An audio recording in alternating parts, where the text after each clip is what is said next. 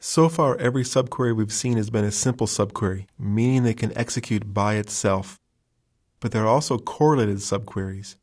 Correlated meaning that the subquery is correlated or dependent upon or refers to some kind of data or column in the outer query. So to set this up, let's switch over to CHA2.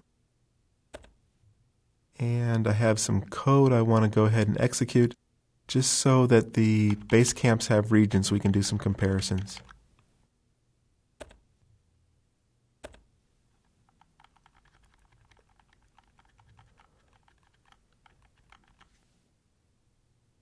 Just to examine the data, the location matrix here shows which regions for customers match up for which regions for tours, just to show that there are some matches in the data that we just set up.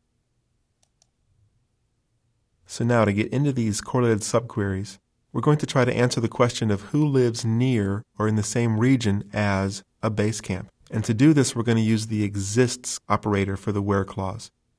The way the exists works is that it runs the subquery, and if a row is returned, then the exists is considered to be true.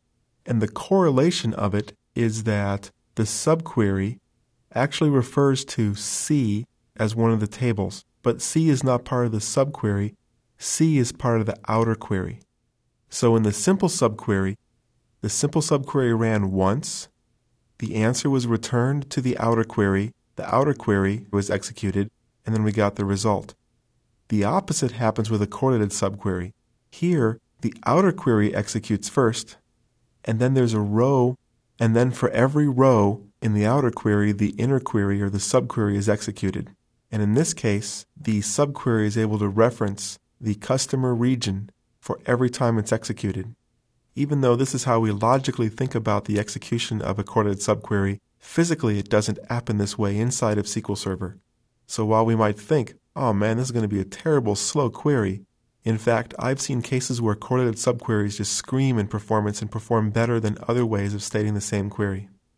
One other thing to point out about this is that it's okay here to say select star or to select asterisk. Normally that would be a bad practice, but all we're doing here is looking for the presence of a row.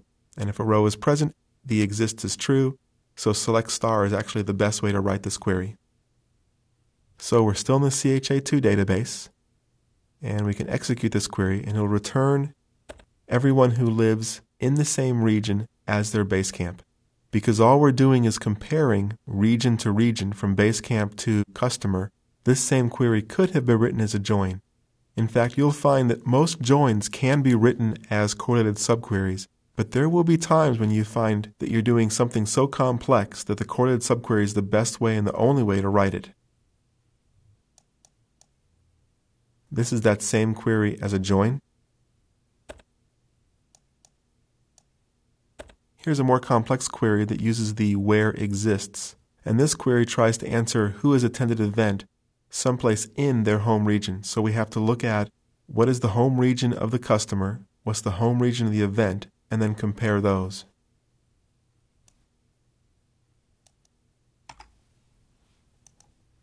And then to show the same query as a join, maybe it's my personal preference, but if I can write it as a join, I prefer joins.